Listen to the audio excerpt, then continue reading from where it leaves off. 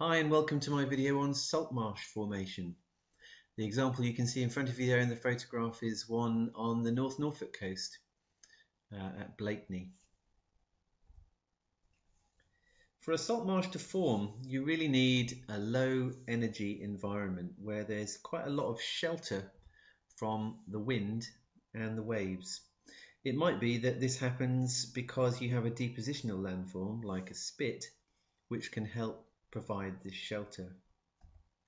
For a salt marsh to form, you need a large input of sediment, which can arrive from the sea and rivers. And the most likely place along a coastline where you're going to get this sort of sediment input is near a tidal flat. Now, the tidal flat has a low gradient, which means that any rivers that flow into it will quite quickly deposit any sediment they're transporting. As the mud starts to accumulate in a process that we call coastal accretion, this reduces the length of tidal flooding and it allows a small selection of plants to grow on the salt marsh. And channels are cut by the receding water at low tide. You can see a channel there on the diagram which have been cut by the water at low tide. The plants that start to colonize we call pioneer plants. These are the first ones to come onto the marsh.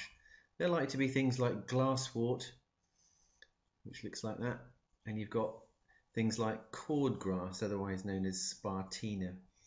Now these things, they love salt, what we call halophytic, and basically are capable of staying underwater for several hours a day.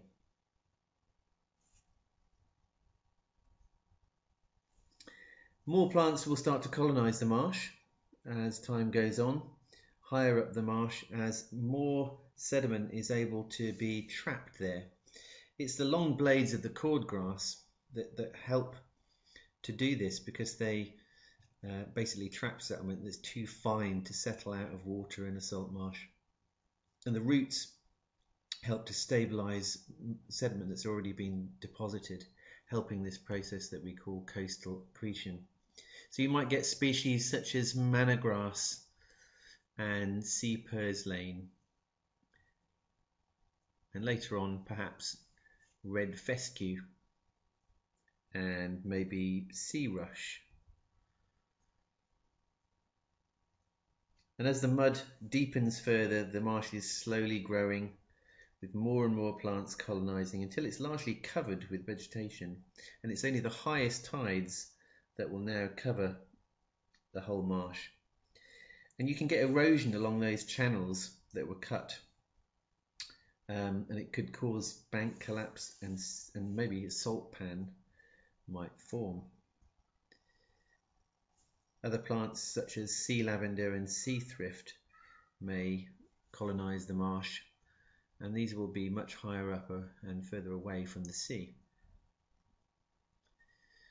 So here's a kind of a diagram of a fully developed salt marsh, and as you can see at the back there, you might get some moisture tolerant trees, maybe your things like your ash and your alder to form.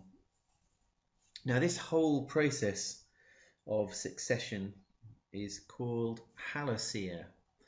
So the whole thing is called halocere, the kind of succession of building up the salt marsh in this way. Hopefully if you enjoyed the video, thanks for watching. Hope you've learned something. See you next time.